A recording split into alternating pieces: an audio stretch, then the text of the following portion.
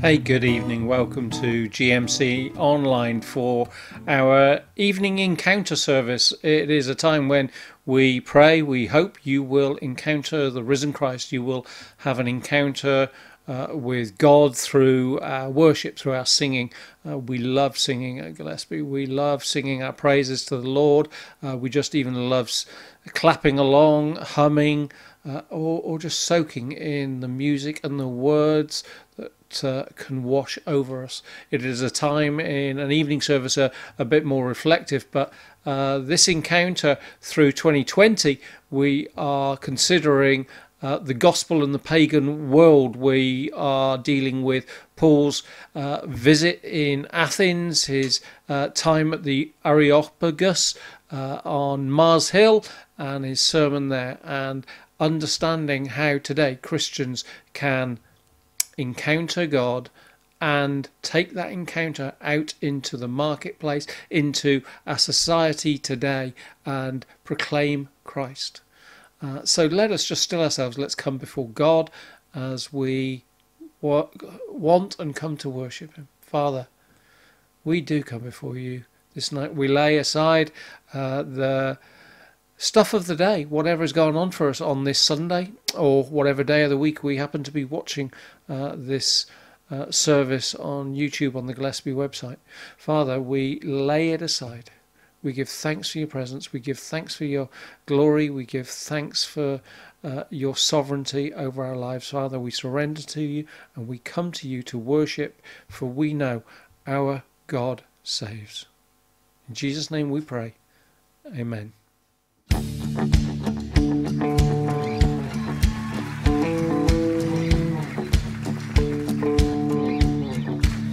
In the name of the Father, in the name of the Son, in the name of the Spirit, Lord, we come.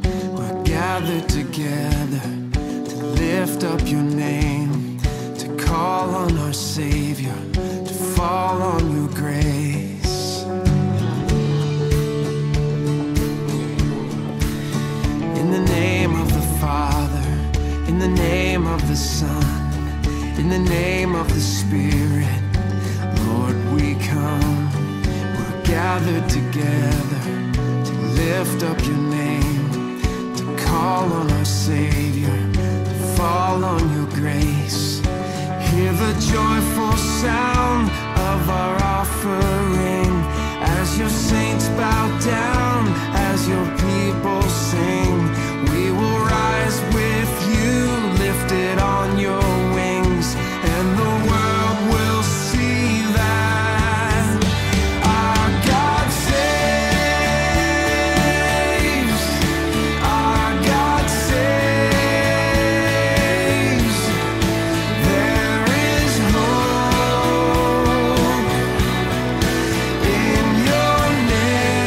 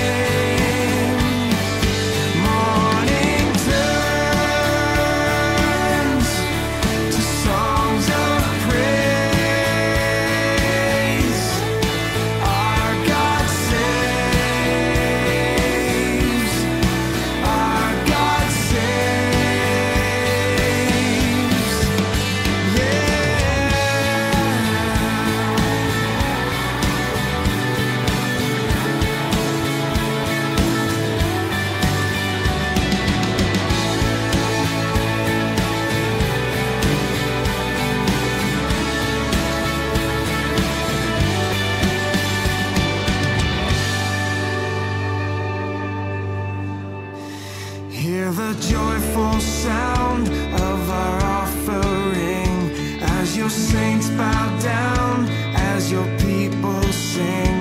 We will rise with you, lifted on your wings, and the world will see that. Yes, the world will see that our God saves. Our God saves. There is hope in your name. Morning turns to songs of praise. Our God saves.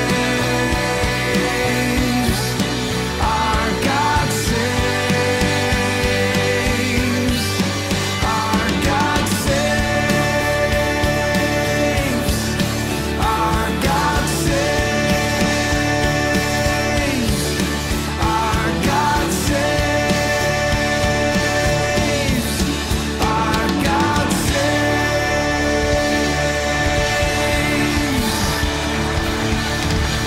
Yeah, our God saves.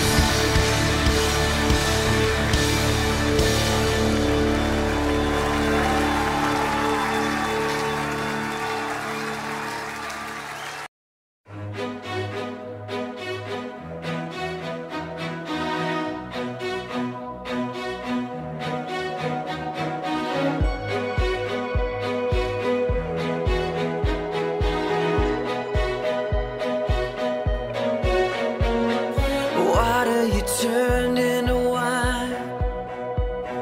Open the eyes of the blind. There's no one like you. None like you. Into the darkness you shine. Out of the ashes we rise. There's no one like you. None like you. Our God is greater. Our God is stronger. God, you are higher than any other. Our God is healer, awesome in power. Our God, our God.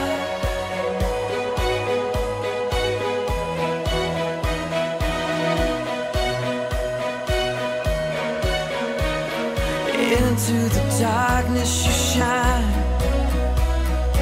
Out of the ashes we rise.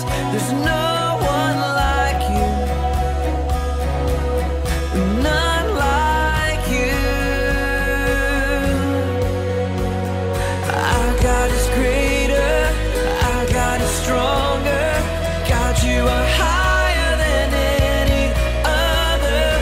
Our God is healer, awesome in power. Our God, our God.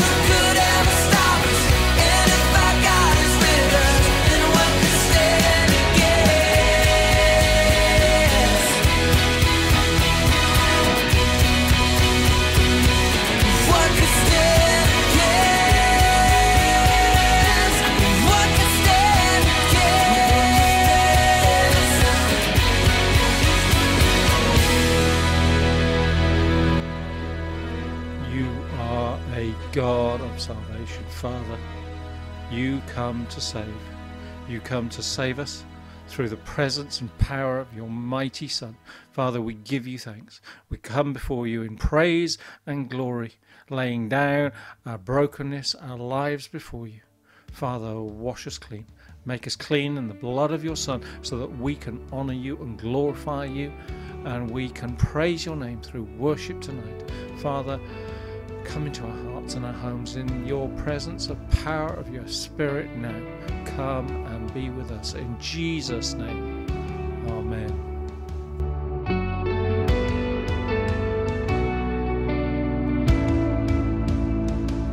There is power in his name, for the stone was rolled away. Mountains bow down before Jesus Christ, our risen Lord. Jesus Christ, our risen Lord.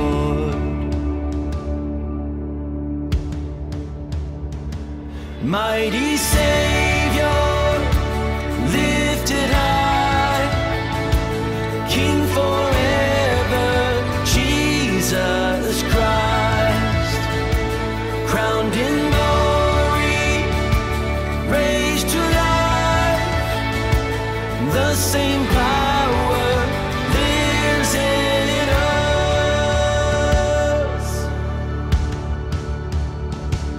We will rise, stand and sing of our great and matchless King, seated high on the throne. You shall reign forevermore. You shall reign forevermore. Mighty Savior, lifted high, King forever, Jesus Christ, crowned in glory, raised to life, the same power lives in us.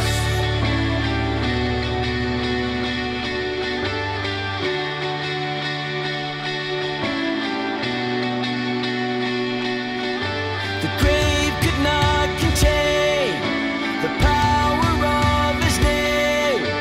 Death you overcame once and for all. The grave could not contain the power of his name. Death you overcame once and for all. The grave could not contain the power of his name. Death you overcame once and for all.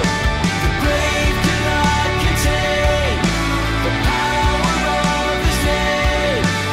Death you overcame once and for all. Mighty Savior, lifted high, King forever, Jesus Christ, crowned in glory, raised to life, the same power lives in us. The same power lives in us.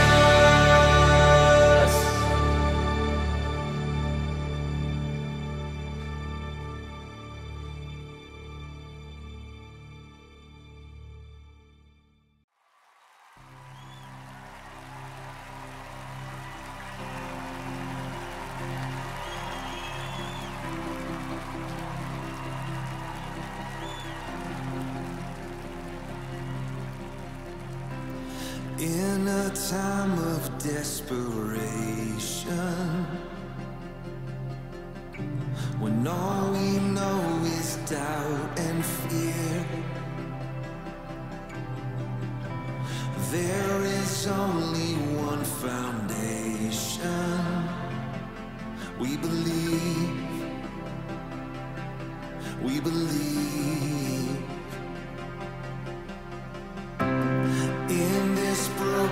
generation.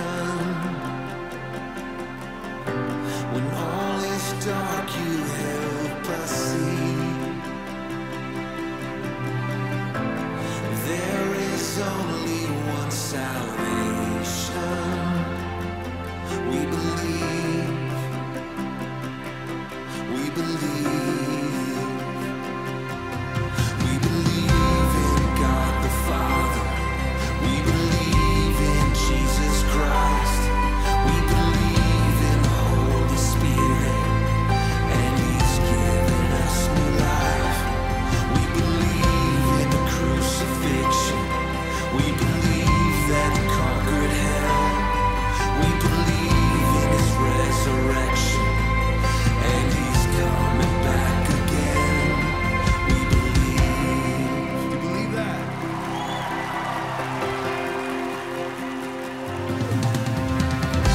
So let our faith be more than anthems, greater than the songs we sing. In our weakness and temptations, we believe, we believe, we believe,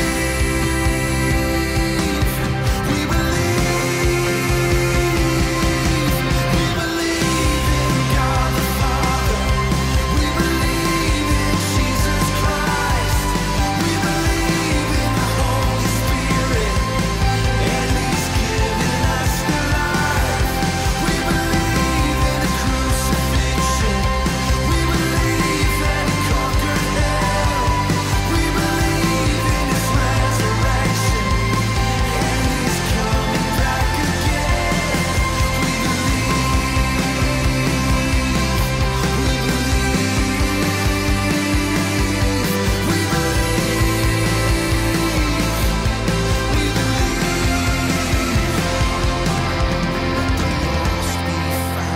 the dead be raised in the here and now. Let love invade, let the church live loud. Our God will save, we believe, we believe. Let the lost be found, the dead be raised in the here and now. Let love invade, let the church live loud. Our God will save, we believe, we believe. And the gates of hell will not prevail, for the power of God has torn the veil, and we know Your love will never fail. We believe, we believe, we believe in God the Father. We believe in Jesus Christ. We believe in the Holy Spirit, and He's given us new life. We believe in the crucifixion. We believe that He conquered hell. We believe in His resurrection, and He's coming back again. We believe, we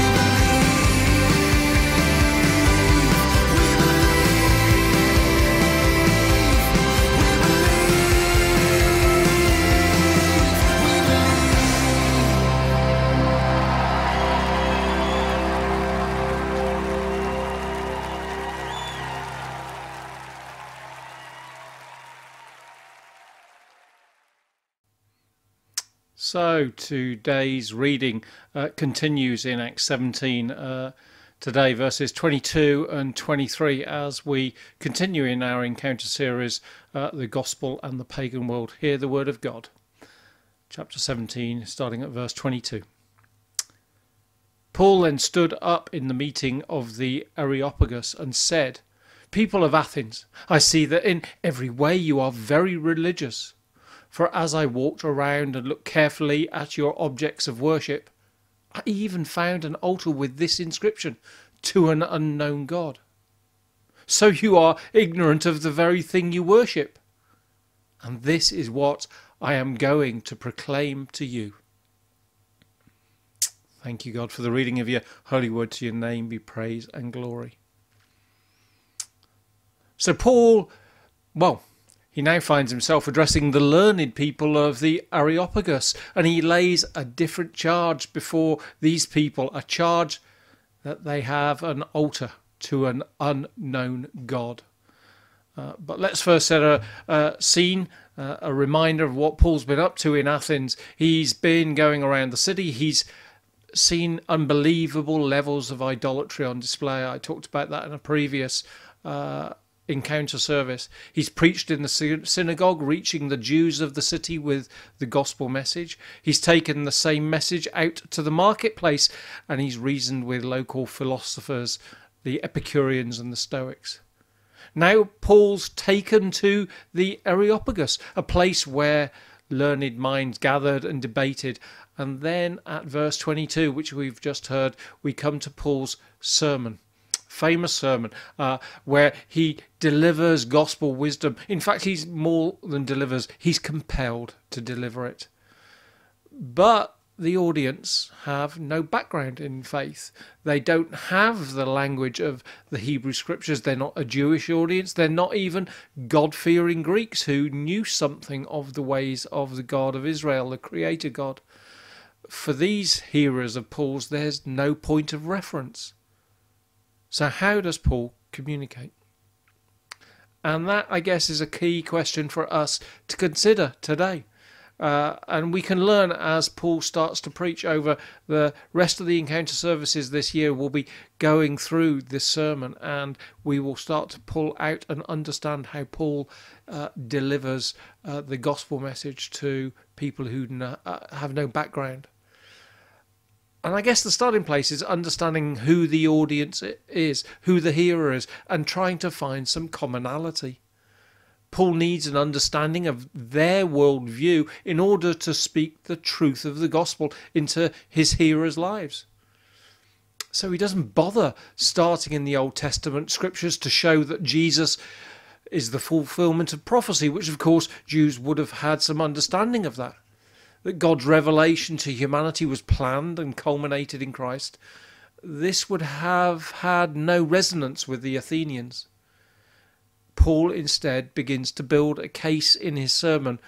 As I've said, we'll work through it the rest of this series. But his case is founded on the truth that there is one God. But he seeks points of common agreement so that he can point to the person of Christ and the resurrection. And I guess it's that transition from one point to the next that we must learn in our pagan world when we witness to Christ. So we need to use examples that people will understand. Explain that the idolatry in the world is creating their own gods.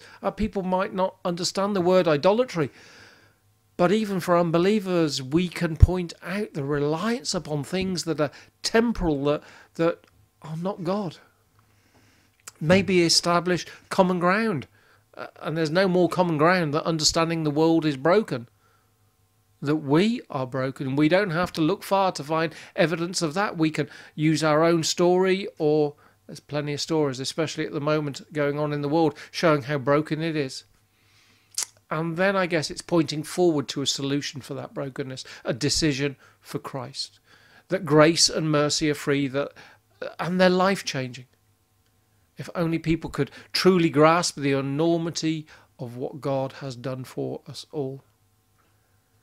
So back to Paul, he notes that his hearers are religious.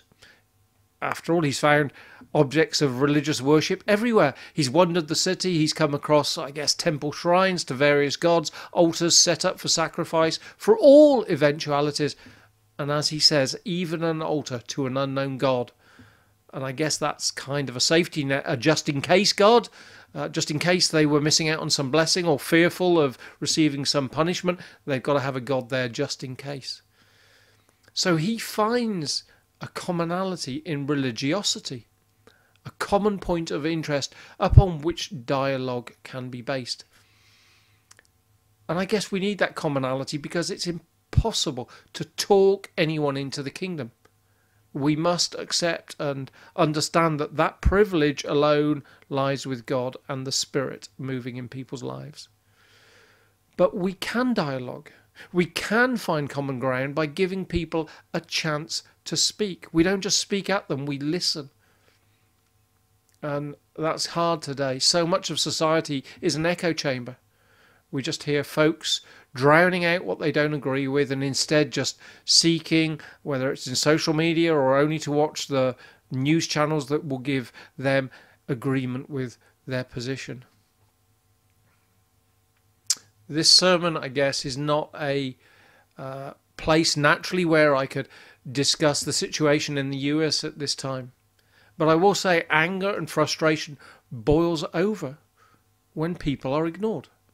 Their plight, their rights, historic injustices, when they're not heard. And more importantly, when they are not addressed. And so what is the response of Christians?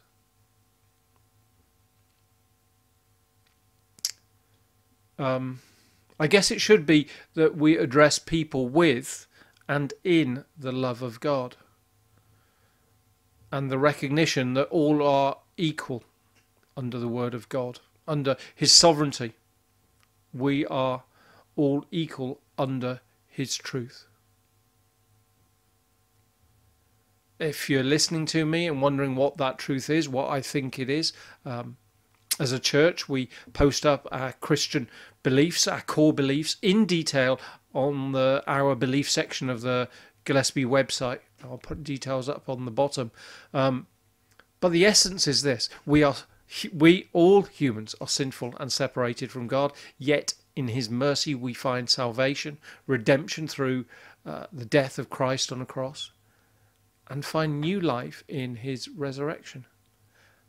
And that is really the truth to which Paul speaks of. It's why he must connect with his hearers, and actually it's the way of Jesus as well. Jesus had a deep understanding of all who crossed his path, all who sought his help. Each he approached differently. Just think of a few of his eating with sinners at Matthew's house, or the healing of the paralyzed man by the pool of Bethesda, the blessing of the little children, the confrontation with Pharisees and Sadducees, the leaders of the Jewish religion, or even the rebuking of his own disciples. For each situation, Jesus had the right words, the right actions, tempered to each person. And I guess that what that says to us, there is no stereotyped way to communicate the gospel. Alpha works, the Alpha course works, but so does Christianity Explored.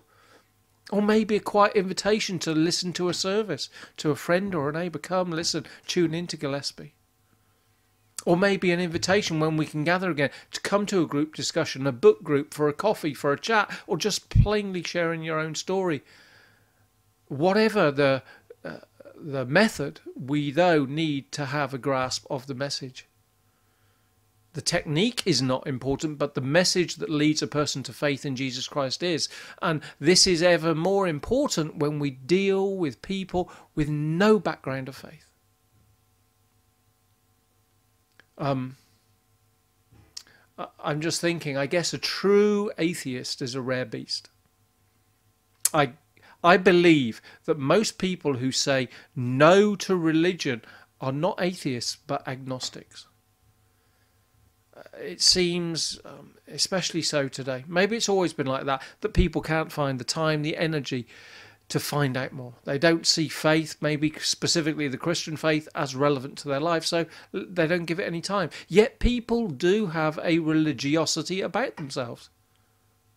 When Paul says to the listeners at the Areopagus, I see that in every way you are very religious, he's not meaning it positively, but rather that they were superstitious, that there's a deeply ingrained understanding in the human psyche that there is something more, that there is something out there. I mean, why today do people put their trust in horoscopes, in tarot cards, in spiritualist mediums, or touch wood for luck? Really?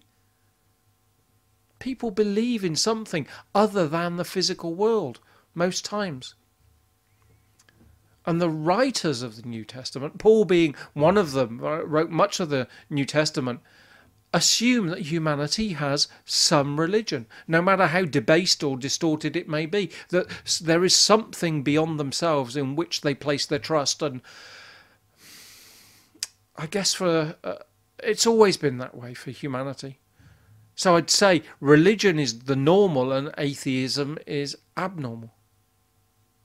I mean, just think about countries that have tried to instill atheism, as a bedrock of their rule.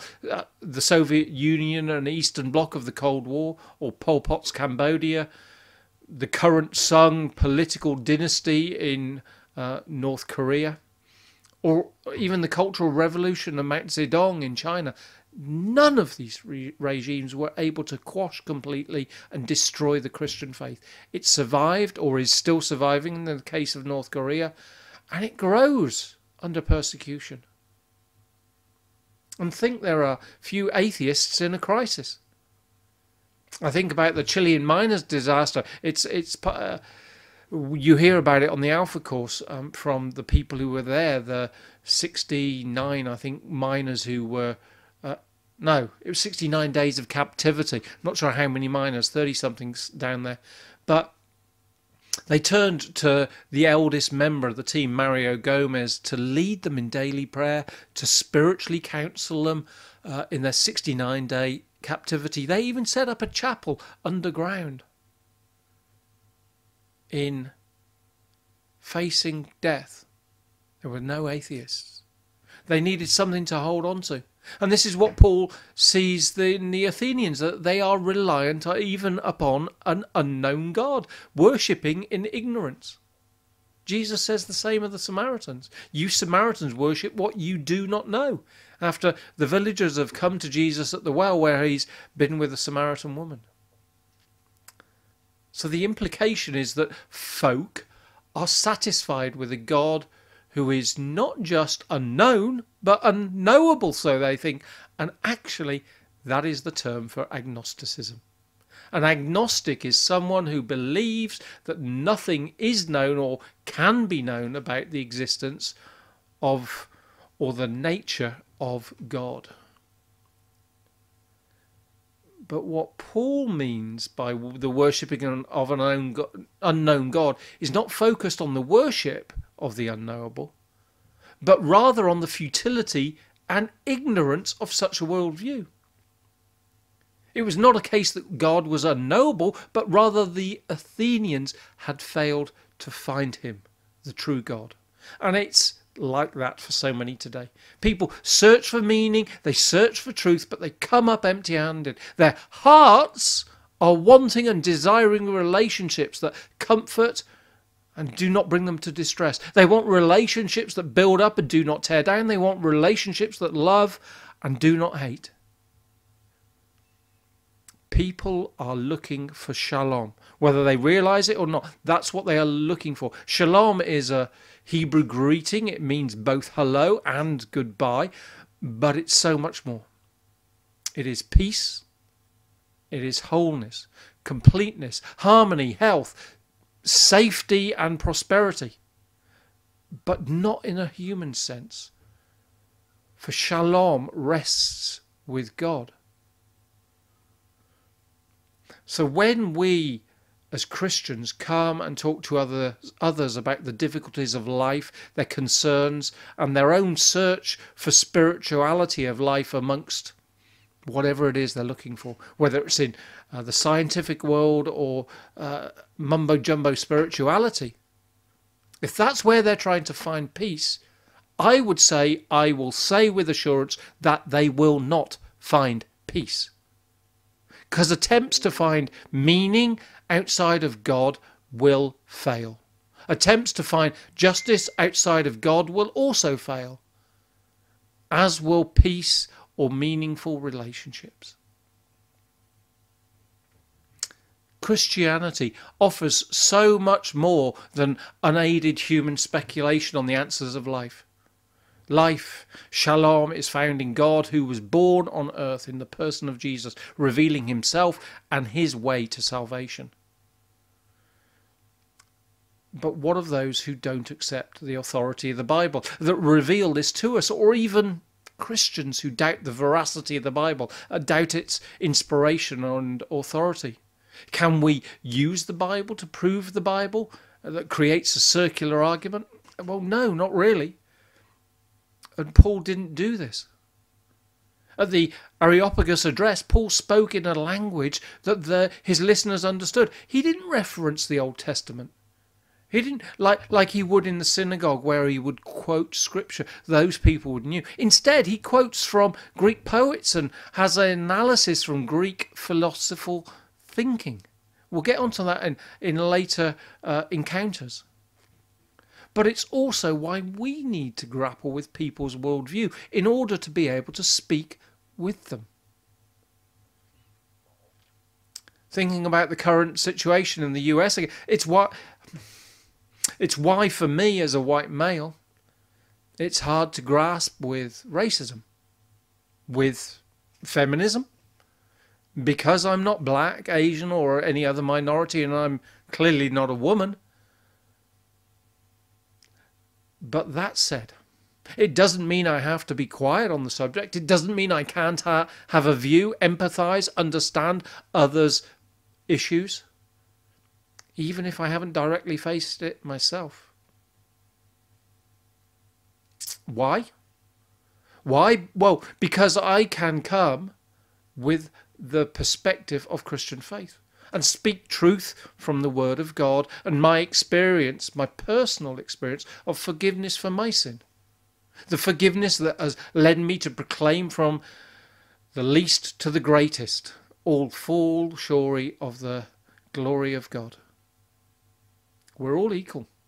All leaders, all people, all nations are equal under God. Just so many people fail in realizing that all humanness is broken, all arguments, all injustice is based in the deep sin of humanity. It's based on pride. The pride of, oh, we know better. We know better than God and better than others. Humanity wallows in its pride, and look where it gets us. It gets us about as far away from shalom as can be got. And so instead, all I can do is point to God. But some might say, how do I know that God is Father? That He's righteous and He loves us, His creation? Can I turn to my own feelings and my own reasoning? Well, no, because that's changeable in our finite world. Instead, the reason I give for believing these things of God is that God, the discovery of Him, is made upon the person and life of Jesus. That's how we point to God. That's what Paul proclaims. He declares, I even found an altar with an inscription to an unknown God. Yeah, we know that. So you are ignorant of the very things you worship. You worship an unknown God. You're ignorant. And this is what I am going to proclaim to you. That word proclaim is important. I'm not going to go into the Greek of it. I don't really want to do that. But the root of it is gospel. Paul is going to talk the gospel to it. But what he's emphatically saying is, I am going to bring the gospel. Proclaim to you the good news. That strongly affirmative I am a witness. I witness to events and I share them with you. In 1 Corinthians, Paul lists a bunch of people Jesus appeared to after his resurrection. First to the disciples, then to 500 others, and then to James and the apostles. And then he says, last of all, he appeared to me also. And so that was Paul's qualification, to share the gospel. But what about us, who have not had that face-to-face contact with Christ? To who or what do we appeal for our witness? Well, it is to the apostles. I guess I'm contradicting myself, because to do that we go to Scripture. But Jesus himself expects Christians, subsequent, those who came after the apostles, to believe through them. In his prayer for the disciples in John 17, he says this, I pray also for those who will believe in me through their message, their being the apostles. So Paul was claiming legitimacy for his words from his call from Jesus on the Damascus Road, his meeting with him. And what he said and what he wrote was at the Lord's command. He may not quote scripture to pagans and non-believers from the Old Testament, but he did preach the living, resurrected Christ. And of course, there was no New Testament when he was writing and speaking, because it was being created as people lived in the years after Jesus. But he was preaching the core of the New Testament, the living and resurrected Christ. So although I said we can't use the Bible to prove the Bible, because that just won't change hearts, quoting scripture to people. But neither can we change hearts for Christ by ignoring it. We must know and be certain of our faith so that we can confront non-believers with the claims of the New Testament apostles. And actually, we shouldn't shy away from doing it in a multi-faith context too. These truth claims of the gospel are singular truth. There's no many ways to God. I am the way, the truth, and the life, says Christ. We stick to that and we do not divert from it. So whether addressing nominal Christians or those of other faiths or no faith at all, we do one thing, and we proclaim Christ, Saviour, Redeemer, and risen and ascended. We proclaim the resurrection. But before I just finish off, I want to leave you with a thought about shalom.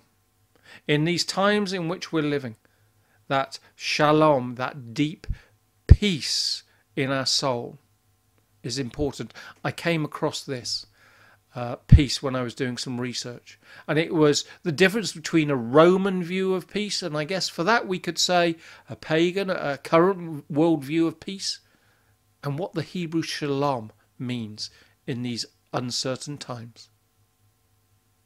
One can dictate a peace. Shalom is a mutual agreement. Peace is a temporary pact.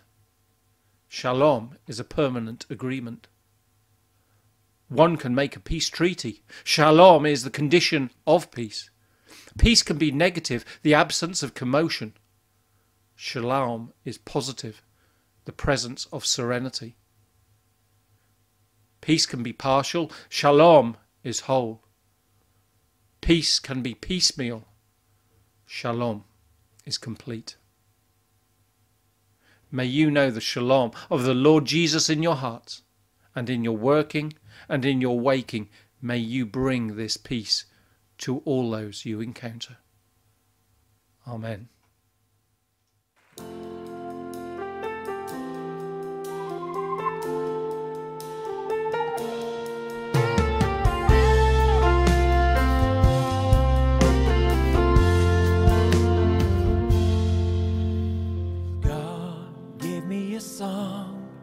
I will sing for the rest of my life.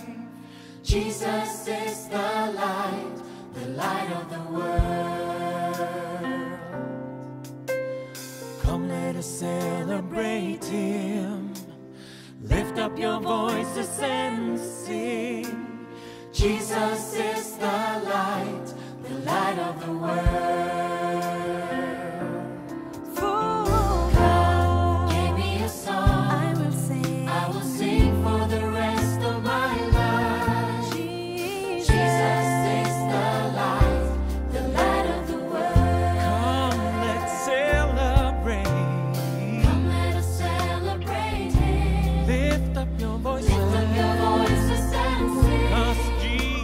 Jesus is the light. He's the light.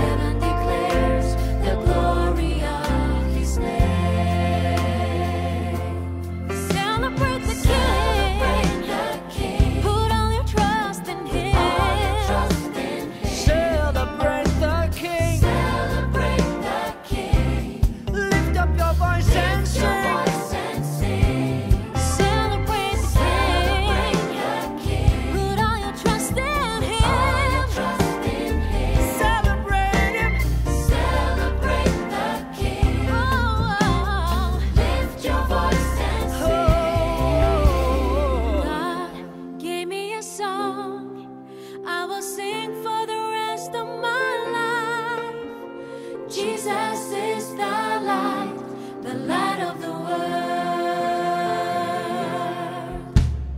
God gave me a song I will sing for the rest of my life. Yes, Jesus is the light of the world.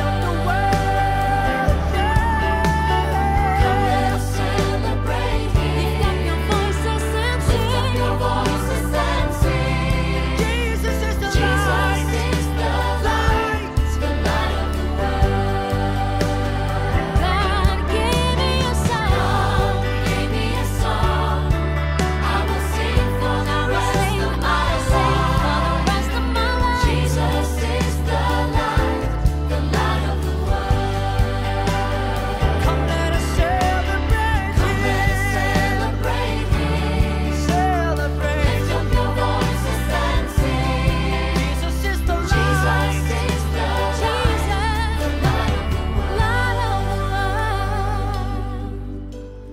God gave me a song I will sing for the rest of my life. Jesus is the light of the world.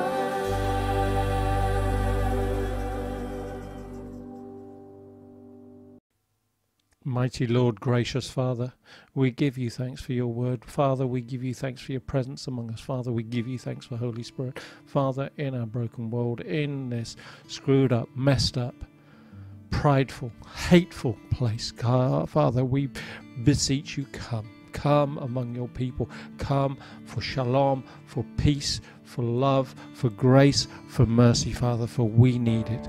We need it more than ever. In our broken world, Father, will you come among us?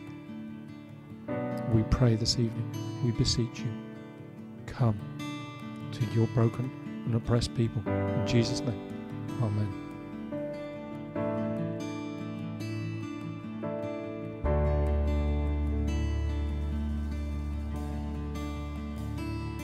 The splendor of the King,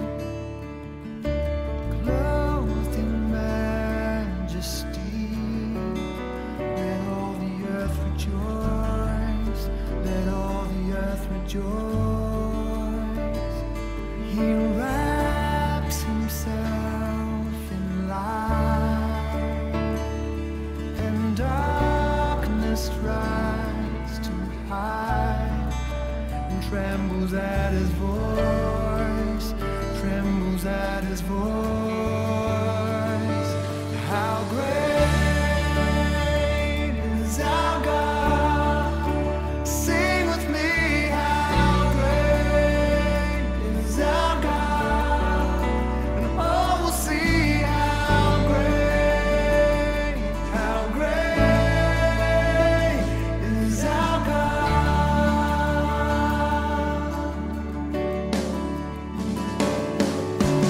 Hey,